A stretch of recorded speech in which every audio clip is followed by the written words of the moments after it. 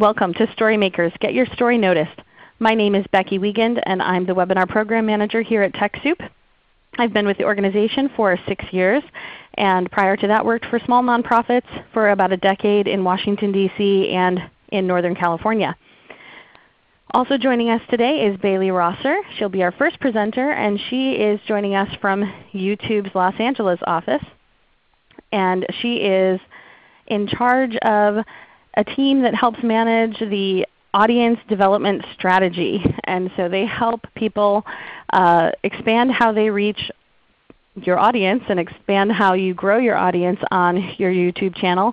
And they are the writers and creators of the YouTube Creator Handbook. So she'll be talking to us and sharing her tips and insight into how you can do that with your stories to help get them noticed. Also joining us is Kimberly Bryant, the CEO and founder of Black Girls Code, where they're working to expand technology and STEM career field opportunities to young girls of color from 7 to 17. And she's going to be speaking specifically about how they've really been successful at rising above the noise with their stories and how that has helped positively impact their community that they serve, and helping to continue to bring in additional funds because of their great and compelling stories. Also you'll see assisting with chat is Ali Bezdikian, who is an interactive events and video producer here at TechSoup.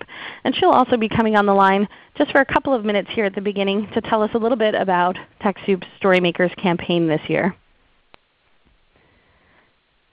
So a look at today's agenda. I'll introduce TechSoup, then have Ali come on just to talk about Storymakers. For those of you who don't know about it, or maybe you've heard about it and are interested in participating, she'll give you a little bit of info there.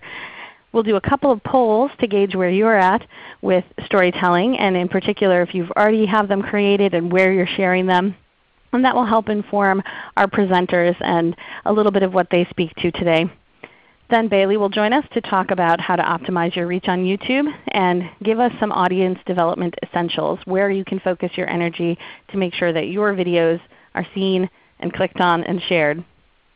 Then we'll talk to Kimberly to share about how they get above the noise with the Black Girls Code video production and work that they do. And then we'll have a little bit more of information about upcoming events with Storymakers and how you can submit, and time for Q&A. We may have a little bit of time for Q&A at the front end and then a little bit later toward the end of the webinar. So TechSoup is a 501c3 nonprofit. We are working to serve you, other nonprofits and public libraries around the world, with helping you access the knowledge and technology resources to operate at your full potential. We've been doing this since 1987, serving organizations in more than 60 countries around the world and delivering now more than $4 billion in IT expenses. With that, I'd like to go ahead and have Ali join us on the line to tell us a little bit about how Storymakers connects to our greater mission and how you can get involved. Thanks, Becky, and thank you all so much for being with us today as part of our 5th Annual Digital Storytelling Challenge, Storymakers 2014. We hope you all really take away some key learnings from both Bailey and Kimberly coming up, and ultimately are inspired to create and submit your own story. You have till September 26th to visit TechSoup.org/Storymakers to submit your 2-minute YouTube video, a short Vine or Instagram video, or a 5-photo Flickr slideshow, say that fast, for some really great cash prizes. We'll have 2 grand prize winners, $5,000 in Best Overall and Best Fem Youth Video, as well as winners for Super Short and Newbie videos awarded $1,000.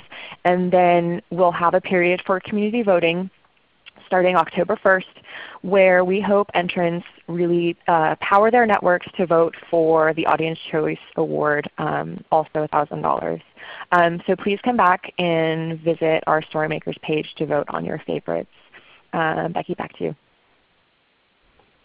Thank you very much for that, Ali. And we do hope that if you have digital stories out there that you will share them with our campaign so that you can hopefully win some of these great prizes too. So on to you, our audience. We know we pull you at the beginning to get an understanding of whether you're from a nonprofit or a library when you register, but we like to take the people who are on the line with us and get an understanding of whether you already have videos and digital stories created or whether you don't yet. Maybe it's a goal for you. So feel free to click on your screen. Let us know where you're at with the digital storytelling process. Today's webinar is intended to help get your stories noticed. So it does somewhat assume that you may come to this event either with a story in your pocket or a bunch of stories in your pocket, or that if you don't have stories, that this will help you once you do, and that you're intending to do so sometime, hopefully in the near future. So I'm going to give just a few more seconds so that everybody has a chance to participate. So go ahead and click on one of those options on your screen. We have some folks asking what is STEM, and I did chat out that it's science, technology, engineering, and mathematics, and that is helping young people access those career fields. And so that's another reason why we invited Kimberly from Black Girls Code to join us, because it is one of our prize categories this year to award organizations that are that are doing great work, but also telling great digital stories about how they're helping young people in those access those career fields or learn more about STEM fields, because we want to see greater representation in those areas. So I'm going to show the results quickly. So it looks like about 43% have already created a story or have maybe some in their pocket ready to go, which is great. 30% no, 11% are well on their way, and about 16% are hoping to someday do it. And so we hope that even if you don't have a story ready in your pocket today, that what you glean from today's webinar will be useful to you if and when you do put those out there, so that you can help optimize the reach and impact of those stories. One other quick question before we hand off to our first presenter.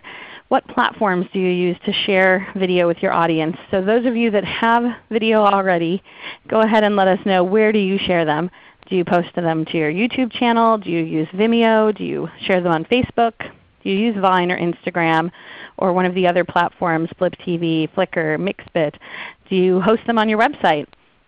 And if you're answering other, feel free to chat into us what those other ways are that you're sharing your video with your audience.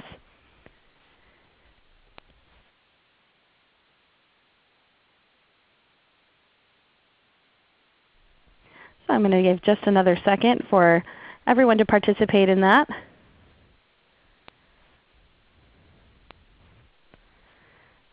So go ahead and click those results. And that one lets you click multiple. So I'm giving just a few more seconds. So showing the results, it looks like 82% share on YouTube and around 77% share on Facebook. 52% on their own website. So those are the biggest categories, and that's similar to what I would expect. A couple of people commented that they also share they share via their email list. That's great. We know that often the best way to expand your reach is to share it on multiple platforms or channels. So it's great to see that a number of these are being utilized. So I'd like to go ahead and welcome our first presenter to the line today to share some expertise with you on how YouTube helps organizations and video creators share their stories. And just to mention a little bit about Bailey, so she has helped write the book on this, literally, on how to create and spread the word and develop your audience for YouTube. And I feel like we're really fortunate to have her join us today to share some of this sort of insider tips that are often shared only with really big organizations with really big followings. So we're really thrilled to have you on and to share a little bit of that today. So welcome to the program, Bailey. Thanks for joining us. Awesome. Thank you. Hi, everyone. Really excited to be here. Just to quickly introduce myself, my name is Bailey, and I am an audience development strategist in the YouTube space, LA.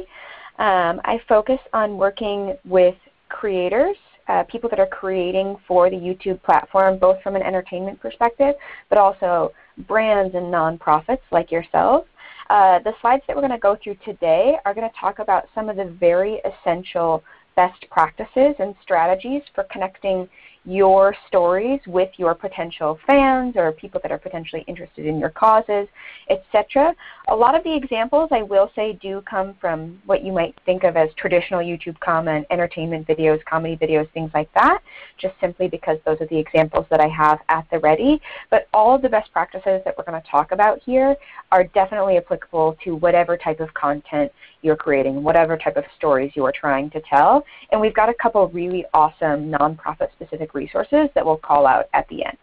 But I'm just going to go ahead and get started first and foremost by talking about why these best practices are really important. Why is audience development essential? Why can't you simply just upload your videos to YouTube and expect us to do the rest?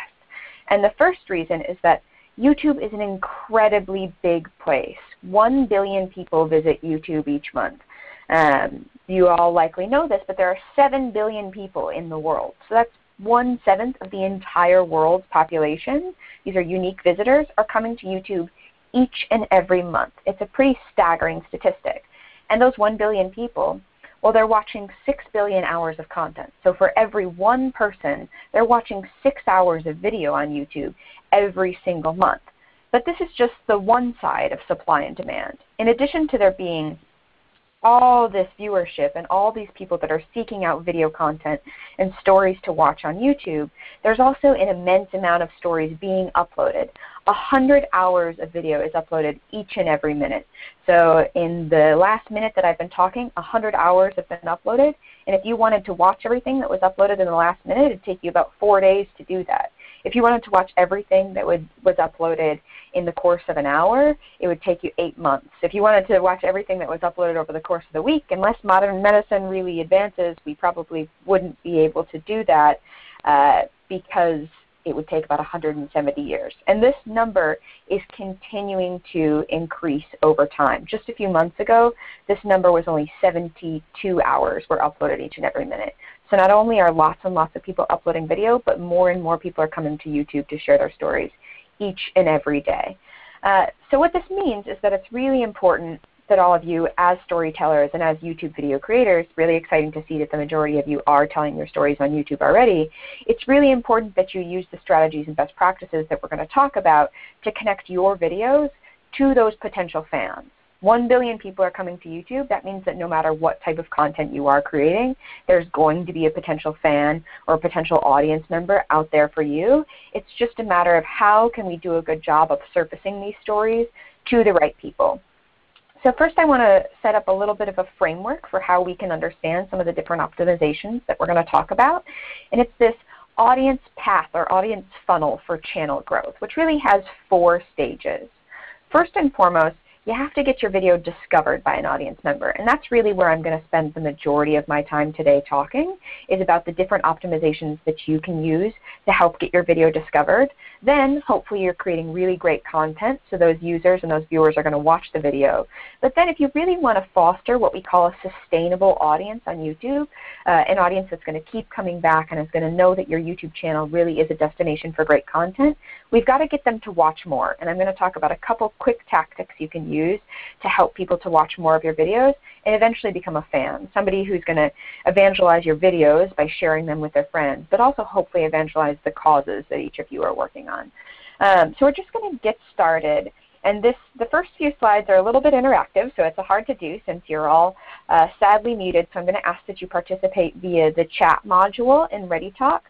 The first thing that we're going to talk about and look at is thumbnails. Because when a viewer comes to YouTube, they're looking for visual information. YouTube is a very visual platform, and that's how our viewers and our audience members are making their decisions.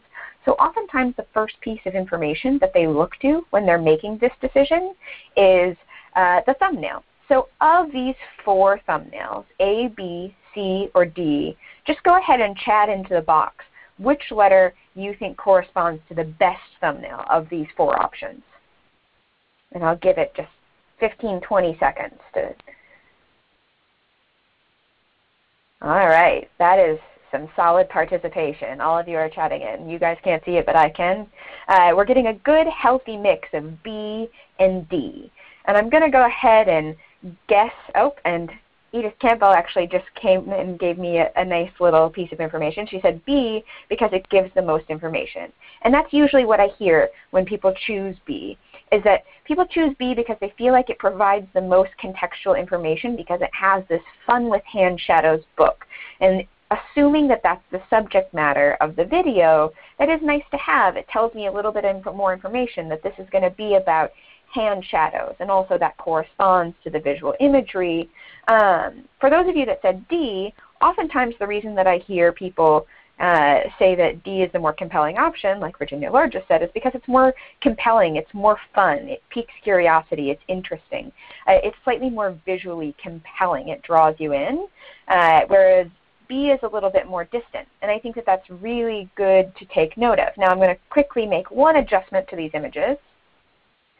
And now given this, I already sort of gave it away with the green arrow, but you'll likely all agree that at this size, B becomes no longer an ideal choice. And the reason being is that they're trying to convey this textual information on the cover of the book in B that becomes really illegible. It's hard to see what exactly is going on in the thumbnail now at that size, whereas D is still very legible, it's very visually compelling, and it still draws you in. And so D is the ideal choice, I would say, of these 4 options. So just to speak to what the full list of thumbnail best practices are, first and foremost, it's really important that you use a clear and in-focus image. So D was really great because it was a nice close-up of Michael from Vsauce. It's an edutainment channel. It was a nice clear in-focus image of his face, and he really is the subject of the videos. He's a regular personality, so it was nice to see that interesting, compelling in-focus expression that drew us in. High resolution. So anyone that is part of the YouTube Partner Program, which is to say that you're allowing your videos to be monetized, have the ability to actually upload a custom thumbnail. So as opposed to just selecting one of the 3 automated frames of your video that we suggest as thumbnails, if you're part of the YouTube Partner Program, then you can actually upload a custom designed image. So you could pull a still from your video into Photoshop and amp up the contrast and the saturation and add text that could be legible, or just customize that image to make it really clear and nice high resolution. That's really important. And then having the subject matter, whether that be a personality or say that you create like food-related content, a close-up of the food images, whatever the subject matter of your video is, it's really important to have a nice, clear close-up image of that. Because thumbnails, as we saw in the visual example, really do appear in all different sizes across the YouTube platform. So having those nice, clear close-up images is really important. Now, visually interesting is a little bit hard to nail down in terms of very specific tactics, but this is like that expression on Michael's face in that thumbnail. That was really visually interesting and compelling, and it posed a question sort of in your head, like, what's going on here? What's he doing? And it drew you in. Thumbnails are really like little tiny marketing posters for your video, and so you should spend some time considering how can I pique viewers' interest with the thumbnail image as opposed to just selecting the most obvious choice of the still frames from the video. And then a few just like imagery components that are really important. Making sure it has that high contrast that makes it more visible at different sizes. Visual depth. So the image that we saw with the hand shadow had a clear foreground and the clear background, legible at all sizes. And then finally, this is something that we're going to talk about a little bit later on as to why this is important, but it's really important that your thumbnails are accurately representational of your video. It's important that you're not in any way misleading or trying to do something of a bait and switch with the audience members where you're giving them one thumbnail but then really delivering a video that doesn't live up to that thumbnail. That's really important, and we'll talk about why more a little bit in a few slides. So given that, I like to pose this question, and again, you guys can go ahead and just chat in here. What would you guess that the title of this video is, given that the thumbnail that we saw? Oftentimes I hear fun with hand shadows because people saw the cover of the book, or how to make hand shadows. And I forgot to delete an animation on this slide that actually removes that red bar. But what the title of this video is how much does a shadow weigh? So you can see that the shadow aspect corresponds really well with the title and the thumbnail, but that how much does a shadow weigh sort of defies your expectations a little bit. There's a nice story being told with the thumbnail and the title. And so because this webinar is about storytelling just as much as it's about getting your stories discovered, I would urge all of you as storytellers to think about how can you make your title pop? How can you tell a story with the combination of your title and the thumbnail in the way that Vsauce does here? Again, the title of this is How Much Does a Shadow Weigh? Usually, like if I just had that title, How Much Does a Shadow Weigh, the most intuitive thumbnail for me would be like scales with a shadow on it. And that's very obvious and directly aligned, whereas I think that the combination of this really visually intriguing, compelling thumbnail image and that compelling sort of question-posing title really draws you in a much more powerful way than a simple title would. So I'd urge all of you to think about how can you bring this storytelling aspect to the way that you're packaging your videos, the thumbnail and the title. But that's not always the easiest thing to do. It's much easier said than done. And so I want to look at what is a more straightforward example. And as I mentioned, these are all what you might consider traditional YouTube style content. This is a parody video from the channel Barely Political, but they're doing a lot of things that are really best practices on the platform that you can transcend over to the content that you're creating. They created this Miley Cyrus parody video for their series Key of Awesome. And what's good about this title is really everything. That's why I've highlighted each and every portion. But the first thing that it makes it a successful title is the fact that they have the highly searchable keywords up at the beginning. Miley Cyrus, We Can't Stop. Obviously people are going to be searching for that on YouTube. YouTube is the second largest search engine. That's something that you all might not know. And so having whatever question people might be coming to YouTube search asking in your title, or those terms that will be what people are looking for via the search engine, is really important, because that's going to be a way that a lot of potential viewers discover your content. Now, to the point about accuracy, it's really important then that Barely Political, even though they have Miley Cyrus We Can't Stop at the very beginning of their title, they've indicated that this is a parody video. They're setting expectations properly so that potential viewers know, hey, I see this thumbnail. This could actually be Miley Cyrus for all I know. I wouldn't put it past her to have a thumbnail that looks like this. And then, but I understand that it is going to be comedic. It is going to be parody. It's setting expectations properly. And then finally, the thing that makes this really successful is the fact that they have indicated to the viewer that if you like this video, the title alone starts to push you down that audience funnel. It says Key of Awesome number 74. So if I like this video, I then immediately know that there are at least 73 more for me to enjoy and appreciate, and it starts pushing me down that audience path for sustainable channel growth. So this is what I would say is a more straightforward way of titling. It's more intuitive, a little bit more boring for sure as well. But I would urge you, make sure that you have searchable qualities, that you're being accurate, and that where and when possible you include that serial information. Great. So next up, and when we're talking about metadata, so the information that we're putting around our video to help connect it to the right search queries, show up in suggested video in the right places, are descriptions. Descriptions are really powerful in that you're helping the viewers make decisions based on the information that you're providing them, but you're also sending additional signals to the YouTube search and discovery systems that say, hey, my video is about X, Y, and Z. So here are two examples of how a description appears on YouTube. The first screenshot is a screen grab from the amount of the description that shows in YouTube search results. So this is for a comedy rap battle between Harry Potter and Voldemort from the channel Indie Mogul, where we can see that the first two lines of the description are really good because they tell us exactly what we can expect. If I'm on search and I see this video, that description line will help me make the decision of whether or not I'm going to watch that video. And then down below, we have a snippet of what this looks like on the video watch page. So on that page where you actually have the video playing above the description, and this is what will show with the button, above the button that says Show More. So I'm going to click forward, and this is what shows when you click that Show More button for Indie Mogul. You have the full description. Up top, again, we have that contextual information that will help the user decide whether or not they want to watch this video in the first place.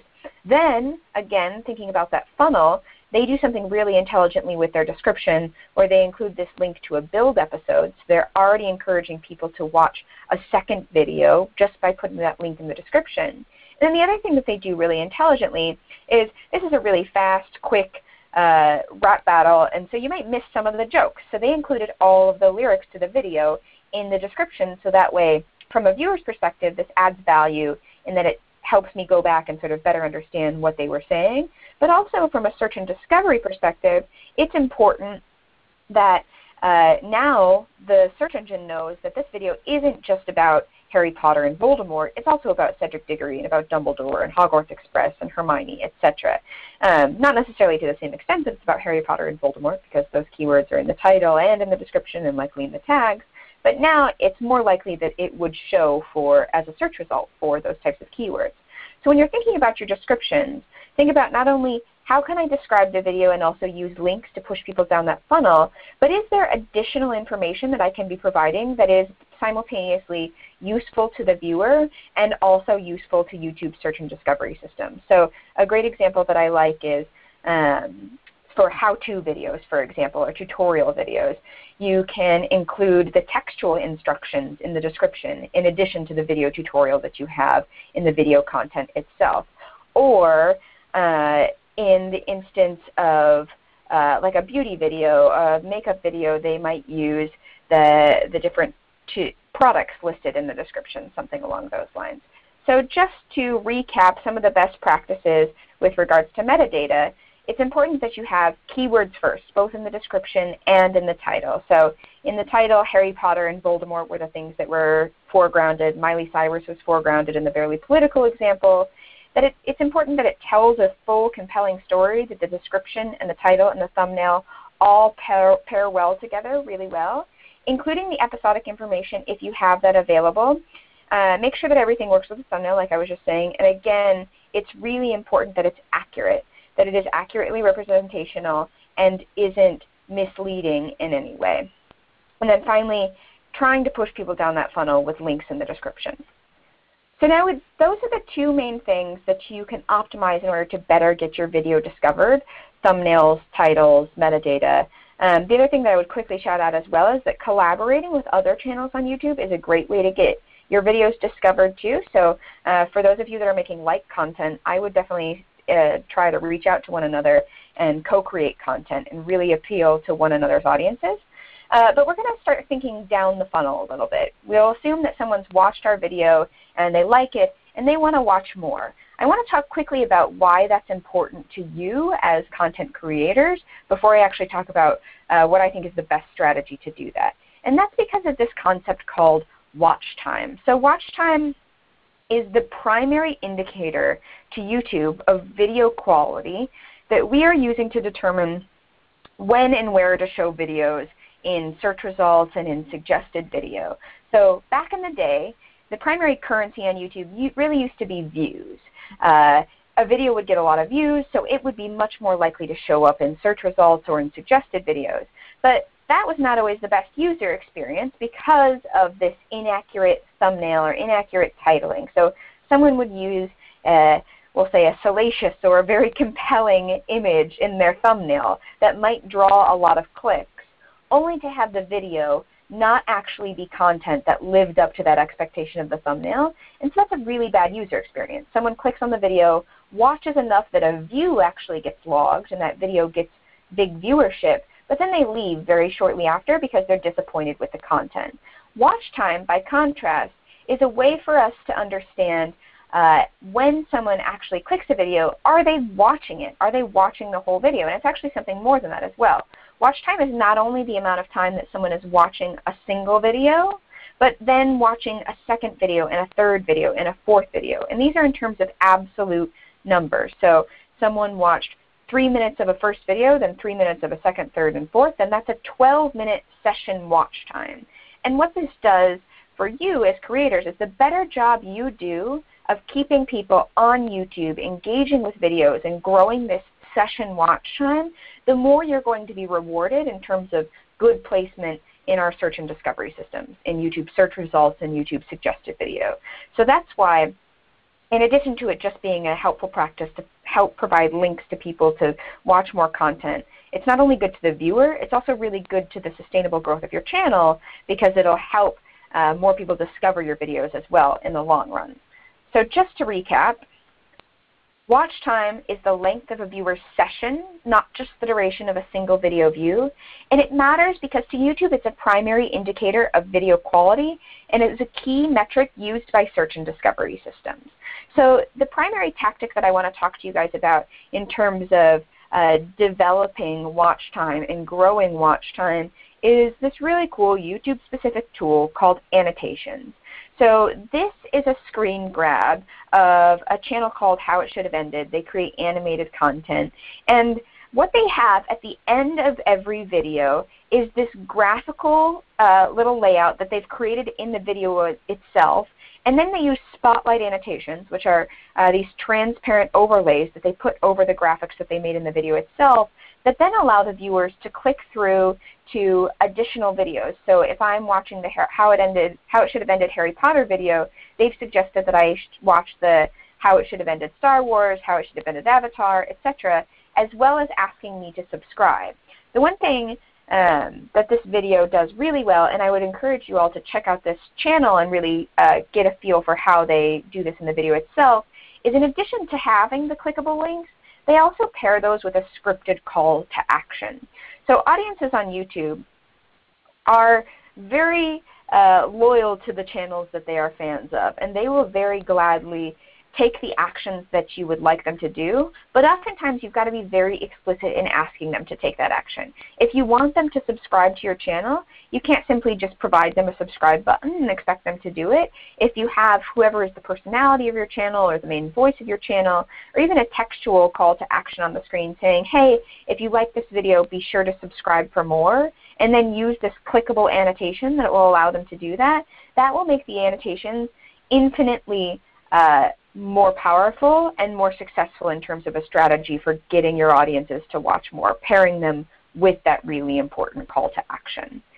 So when using annotations, there's a couple things that I want to call out, and those are no-fly zones. So it's really important that you avoid the top and the very top, because if you embed your video across other platforms, then your title will actually drop down in this section, which then would not allow you to click that annotation. And in the bottom, if you are enabling ads or advertising on your content, you are part of the YouTube Partner Program, any annotation here will actually conflict with that.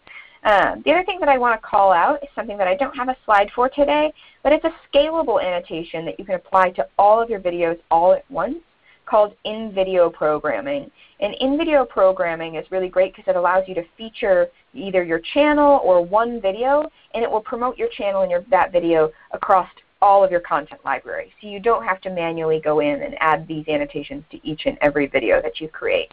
So really powerful. Just to recap some of the best practices with regards to annotation, link to more content, link to subscribe, make sure that you avoid the no-fly zone. One thing that I didn't talk about is that oftentimes a lot of creators will use annotations throughout the video. And this is not desirable. If you think about your own experience as a YouTube viewer, if you come and you discover a video and you click on that video and you start watching it, it's not likely that you're going to want to move on and go watch something else 10 seconds into that video. You're going to want to wait until the end when you're ready to move on to more content. So where and when possible, try to primarily use annotations at the end of the video to direct that user's session, and pair those with calls to action because that really does help their performance. And then finally, check out this tool, in-video programming, available underneath channel settings in your YouTube channel. Really powerful, really cool. And all of the best practices that we talked about, in addition to many, many, many, many more, are all available at youtube.com/creatoracademy. This is the evolution of the resource that my team and I create, which is the YouTube Creator Playbook. The Creator Academy is great because it has best practices not only for these very tactical things like thumbnails and titles and annotations and playlists, but it also has great resources about how can you make videos that are shareable and that are interactive, things that discuss the actual content of video and how you're storytelling on YouTube as well. We also have lots of great boot camps and prepackaged curriculums that we often send out through the Creator Academy, so I definitely urge you guys to check this out. Recently revamped, really great resource. In the follow-up, you guys will also be receiving a link for the YouTube Playbook for Good, which is a YouTube Creator Playbook specifically for best practices and strategies for nonprofits. And there are lots of awesome examples of nonprofits that are being really successful on YouTube and have great both audience development strategies as well as storytelling and creative strategies. So you guys can expect to see a link to that nonprofit playbook as well. And with that, I will kick it back to you, Becky. Thank you, Bailey. I learned a lot for our own channels in that presentation. I had no idea about the in-video programming, so that's really great to know. We have a few questions, so I'd like to pause just for a couple of minutes and have you answer a couple that relate to your section in particular, and then we'll have more Q&A after our second speaker joins us, Kimberly. So Kelly asks, do you make your thumbnails on paper, or do you, when you're creating your video, do you map it out ahead of time what your thumbnails are going to look like, or do you create them from screen grabs of the video itself? What do you recommend? Yeah, definitely depends on the type of content that you're creating. So I would say that a best practice that a lot of really successful YouTube creators have is to, when they're creating a video, to shoot the video and then to stage like a really nice still image, and then take their digital camera and take that really nice, visually well-composed still image with the DSLR, and then use a tool like Photoshop to enhance that image and make it a little bit more polished. So I would say that the people with the most time and resources to dedicate to a YouTube channel usually do map it out independently as opposed to just grabbing a screen grab from the video and editing that. But definitely bandwidth is different. I would just urge you, whichever method you're using, try to make sure that the image that you are choosing does map back to these best practices that we talked about. Clear, in focus, close up, and visually compelling. That's great. And for those who are not familiar with YouTube's channel and editing processes when you upload a video, it automatically will create a couple of thumbnails based on things it grabs that YouTube algorithms think are visually stimulating. And so you can always default to those, but your points here make it so clear that it's really ideal if you use the best practices that Bailey is letting us know about today. One other question, and then we'll move on to Kimberly, and then we'll have other questions for Q&A after. So Joyce asks, does the watch time analytic favor a longer time length video, or is it as it seems a user's overall watch time tally? So do watch times favor length? Great question, and this is often when we start talking about watch time, and it is a little bit tricky. So this is what the slide where I had it looks like 4 video players was intended to communicate, is that watch time is not just simply about the amount of time that someone is watching one video. It's about the amount of time that you're keeping them engaged on YouTube overall. So if you have a 20-minute video and someone watches 10 minutes and then leaves, you're actually better off having 6 2-minute videos that keep them around the entire duration, and then they've had a 12-minute watch time. But even though we're talking about search and discovery systems and algorithms and all these complex things to optimize for, what I would really say is just do your best to keep people engaged on YouTube. Make content that is the right length for the content. Don't try to overinflate it just to generate watch time, because that it eventually will not be a good strategy for you, because likely people will just leave because it's harder to keep it compelling when you just sort of stretch it out arbitrarily. So focus on making videos that are the right length for your audience's attention span.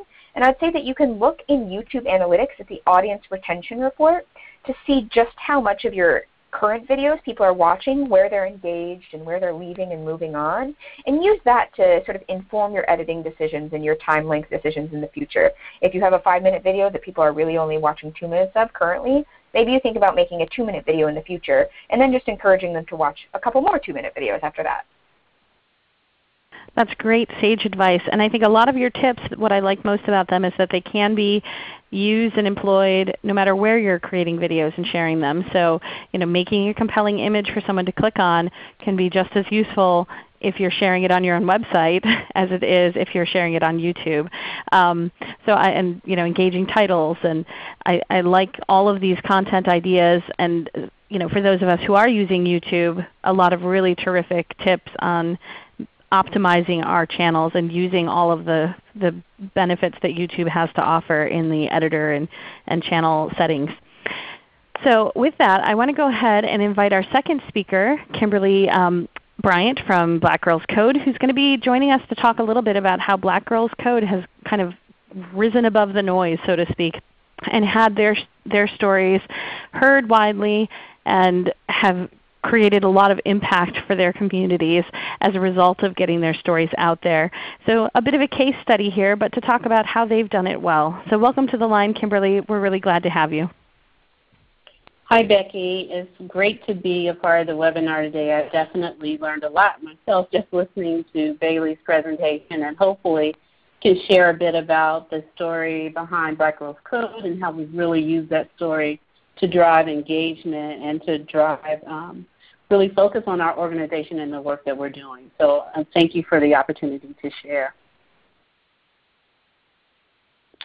So I'm going to start a little bit by giving a background and history of our story with Black Girls Code. We are a nonprofit organization based here in the Bay Area in San Francisco, California, founded in April 2011.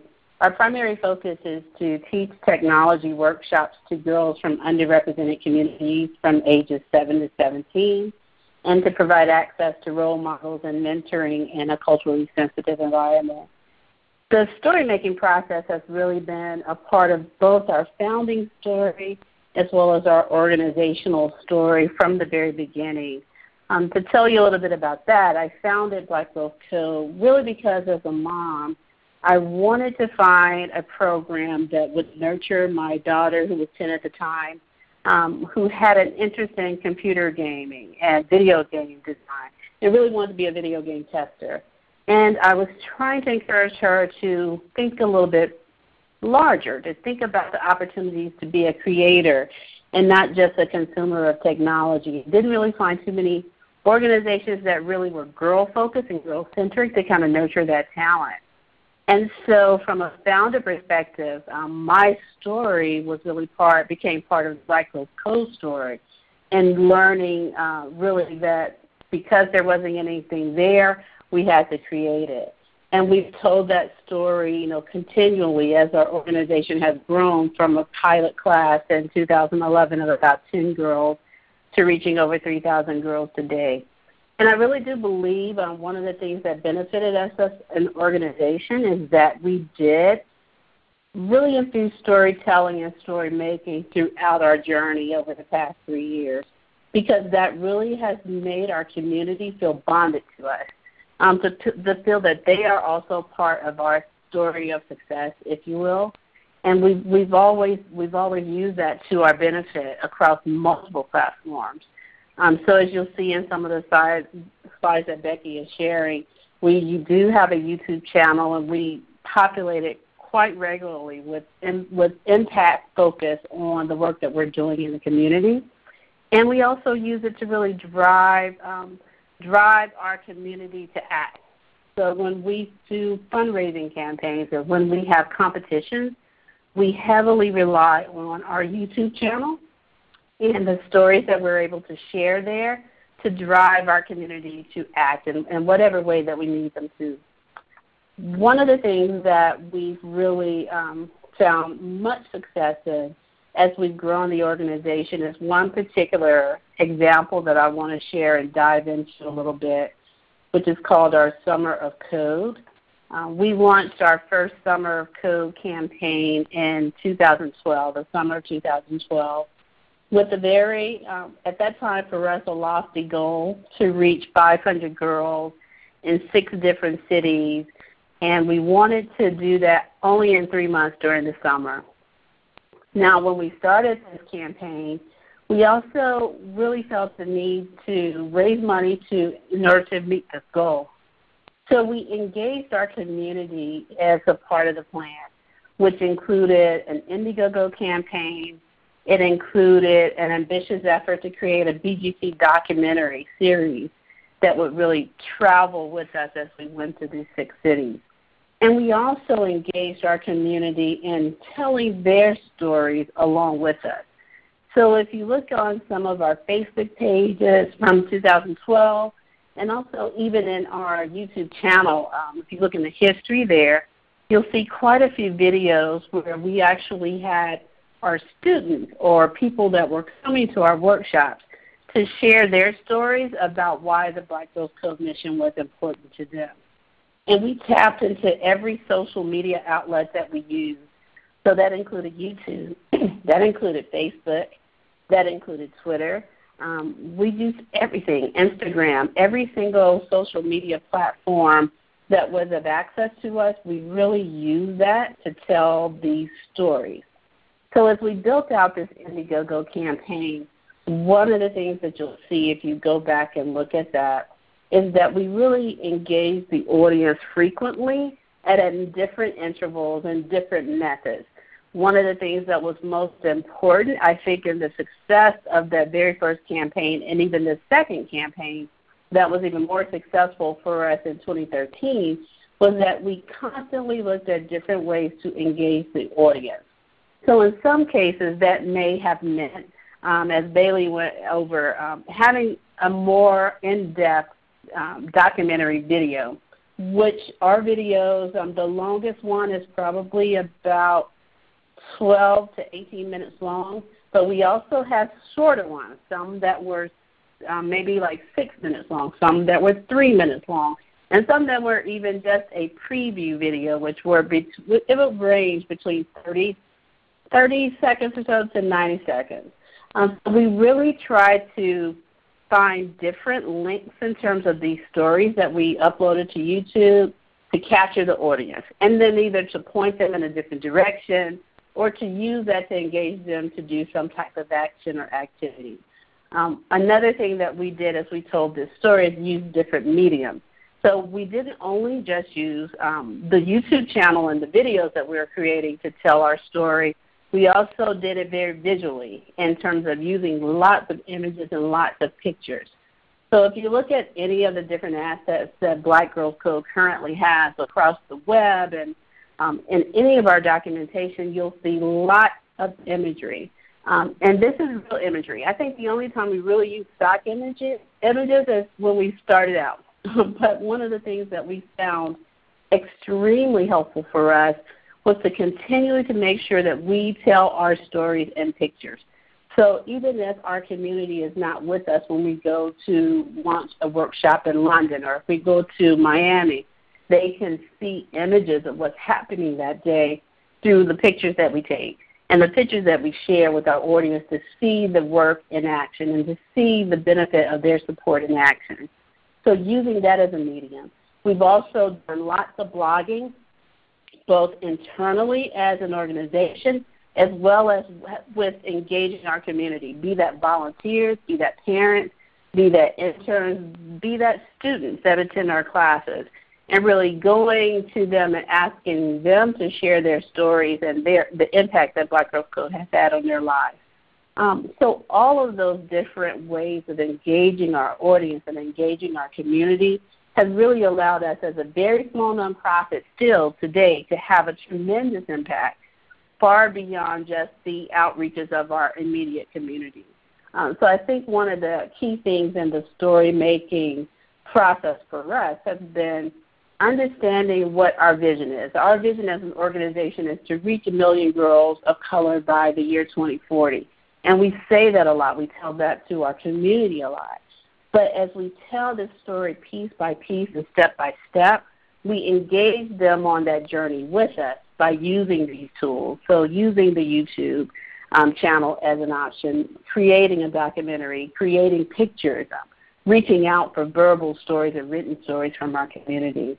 And that has really helped us to continue to grow year by year as an organization and to see our impact extend exponentially that many nonprofits are not able to haven't really done as well. And I think that's truly because of our ability to tell these stories that people can really find an attachment to. So that tells you a little bit about some of the things that we've done and really had great success with doing, particularly in these 2 Summer of Code campaigns in 2012 and 2013.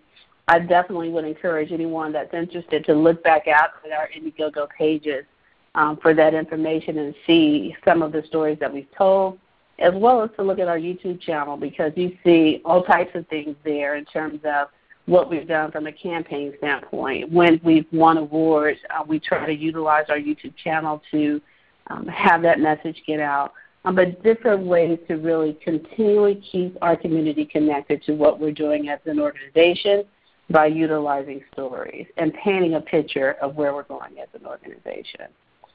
So I hope that's helpful.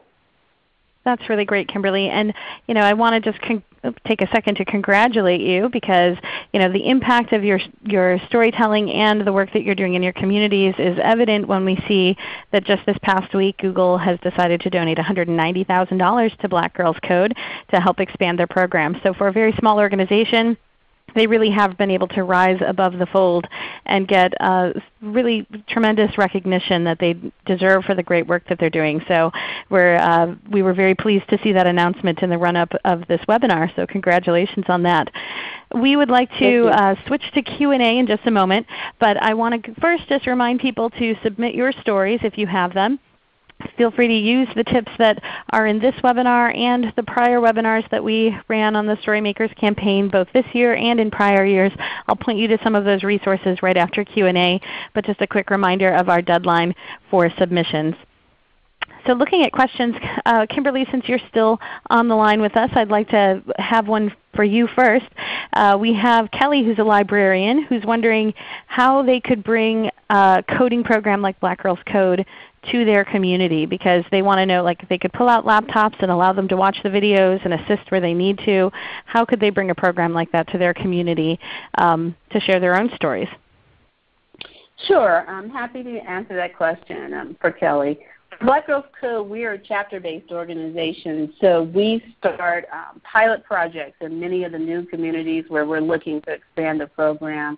So we're always looking for program partners to connect with, to really organize a pilot that would launch in a particular city. Current pilots we have are in Miami and Dallas, Texas. So we have a process that we go through to launch a new chapter in any given city, and I definitely will welcome anyone that's interested to reach out via our website to our standard email address to consider that. But there are also other resources that are there now that people should look into tapping into. One of our partner organizations called Code.org that launched the Hour of Code in 2013, last year, has done a tremendous job of pulling together resources online that are really packed with information that you could use right in your library today, to get kids interested in coding. But there are lots of free resources similar to that out there. I would look at scratch.edu. I would look at Mozilla for lots of tutorials and also lots of curriculum. There's a variety of information out there that's ready in terms of being able to really pack a lot of information that you could run a mini coding workshop right away in your library. But then also feel free to reach out to me as well. Terrific. Thanks for that. So we also have a question from Claire, who asks, what kind of human resources went into doing all of the outreach, gathering the stories, editing them, and sharing them on the web? How much of an investment is it for an organization, particularly a small one, to do that? That is a great question. For us as Black Girls Code, we were very, very lucky that one of our earliest employees had a background in marketing and a background in communication. And so in the early days of our organization, it was just myself and this one employee who was a communications and marketing outreach resource for Black Girls Code, and we literally did everything. So I will not tell you that it doesn't take a lot of work. It takes quite a bit of work to do that amount of outreach, and I would invest there. If I was looking at to do this over again as a startup, I absolutely hire a good marketing person.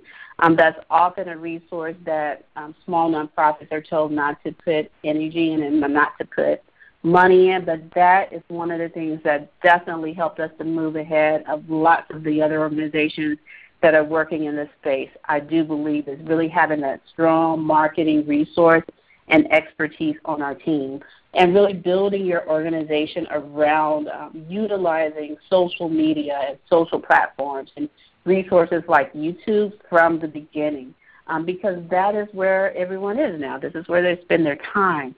So utilizing that in your organizational DNA, so to speak, from the beginning will help you to really get moved through the noise and have your mission heard, and really have reach those folks in the community that are going to be some of your strongest components.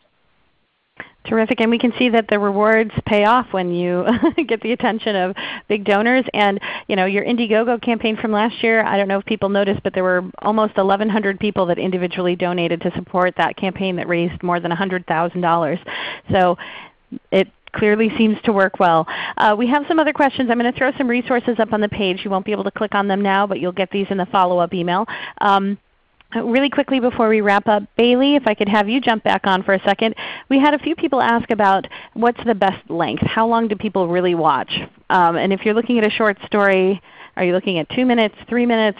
Are you looking at 15 seconds? Do you have any YouTube info on really what people want to watch lengthwise?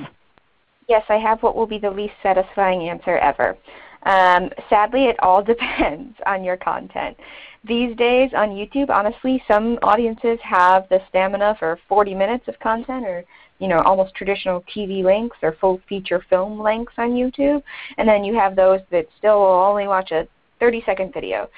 So what I would urge you to do is just get in there, check out your YouTube analytics for your channel. It's really powerful data. Honestly, when I talk to people that come from the traditional media industry and I tell them all the data that is available in YouTube analytics, their jaws sort of drop, because it's about as much as a TV production company would have if they had a full Nielsen report, full data for their TV shows. That's what you have for each and every video that you create on YouTube. So check out your YouTube analytics. Look at those audience retention reports to really understand if your audience is engaged with the full duration of the content that you're creating, and just use that to inform your content as you go. The one sort of best practice that I recommend for people who haven't ever posted content before and they're just getting started, make a video, send it to someone who is not familiar with the content at all, a friend, a family member, and say, hey, when are you getting bored during this? When do I lose your interest? Are there points that are less exciting than others, as opposed to just relying on your own instincts? You sort of get a little bit too invested, and it's hard to get that distance. And use that as a good gauge early on, and then use the data to make those decisions going forward. Terrific. And with that, I'm going to have to go ahead and wrap us up because we are at the top of the hour. I'd like to invite you to our upcoming webinars. So we have another webinar next week for those of you who are joining us from libraries today, specifically for you and how you can tell the stories of the impact of your library and the stories from your community that you serve. After that, on Thursday, we'll be having a webinar with the CEO of GrantStation, who will be sharing tips on how to find support and get grants for small and rural communities. And then we'll be doing a website webinar on how to free yourself from a website that's holding your organization hostage. And then on the 30th, we'll be Skyping out at the office with Skype and learning how to use that in a business environment. A quick look at all of the Storymakers events that we've held through the course of this campaign and some that are still coming up. We hope that you'll look in particular at next week's webinar, if it applies to you for your library, and also at in-person events that are happening around the world from our NetSquared local communities. So those are in-person events where you can learn more about story making, so feel free to look there. And then keep an eye out for the judging and announcements of the winners of this campaign. But again, we hope that you will take a moment to submit your stories before the campaign closes on the 26th of September. Thank you so much to both Bailey and Kimberly today for sharing their expertise, and thank you to Allie, my coworker here on the back end, for helping manage questions. Lastly, thank you to ReadyTalk, our webinar sponsor, who provides the use of this platform for us to present these webinars to you on a regular basis. We're using ReadyTalk 500 today, which is available in TechSoup's catalog. Please take a moment when this screen closes to complete the post-event survey so we can continue to improve our webinar programming. Thank you so much, everyone, and have a terrific day. Bye-bye.